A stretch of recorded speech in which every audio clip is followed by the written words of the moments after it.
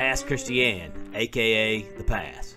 Legend has it that Delta Blues and New Orleans Jazz met here in the early 1900s. I was here at this very gas station just a few years ago for hole-in-one donuts. It's gone now and is home to TBT Butcher Shop. Created during COVID as a way to service their restaurant customers, TBT sells steaks and seafood that comes from the harbor literally across the parking lot.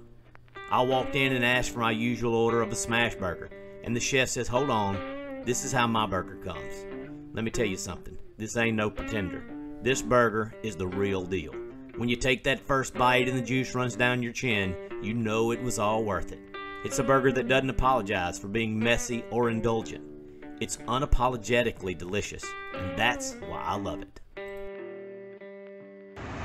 I have put off coming here for a while. I'm in Pass Christian, Mississippi, at one of the key superstores. I've actually reviewed this gas station before. When I reviewed it before, it was called Hole-in-the-One Donut Place. Hole-in-the-One Donuts has been gone. They closed right after I reviewed it.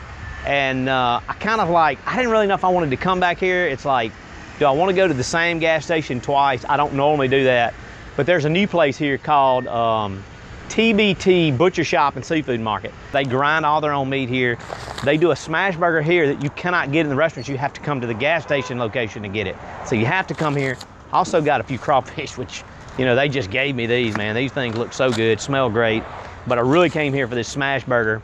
And the chef's like, hey, we do our own sauce on it. We do bread and butter pickles on it. We grind our own meat. Y'all, if this is not good, I'm gonna be so upset. Also, one of the best views on the coast for a gas station. Behind me, I don't know if you can see the masts on all of the fishing vessels back here, but it's an incredible view. First, let's check this thing out. I mean, it just looks so dang good.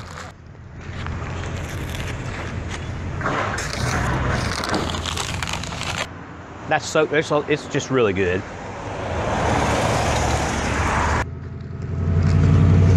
The meat is excellent. They grind it right here.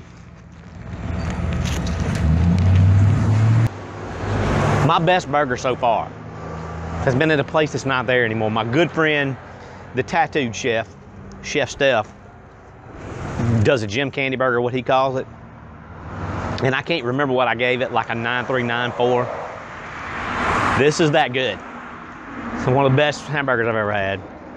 And again, smash burger, it's greasy like you want it. So it has that diner burger feel, but then also, you know, like a chef did it.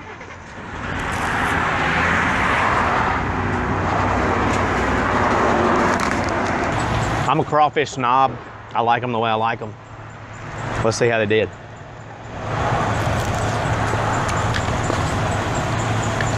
Crawfish are good too.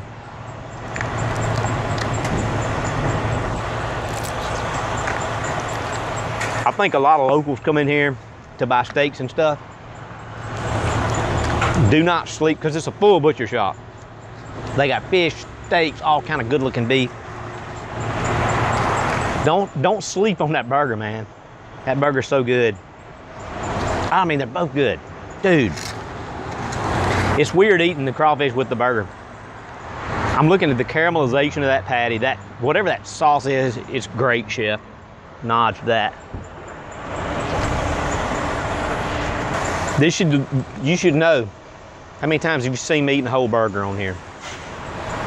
Once or twice? Once or twice.